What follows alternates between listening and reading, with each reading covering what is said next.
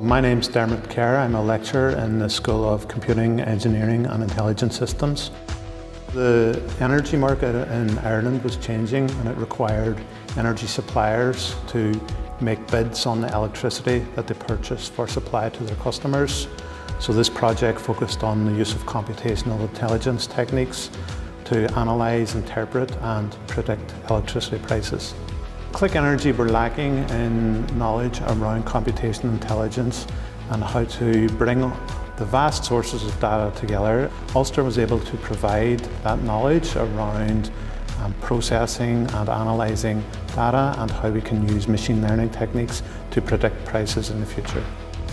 Here in Ulster we have lots of expertise in using machine learning, but very little where we use real data.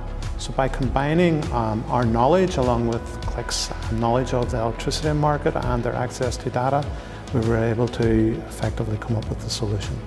We have helped Click Energy develop a trading algorithm that allows the company to make a decision on which electricity market to purchase their electricity. This has the potential to save the company over £100,000 per month.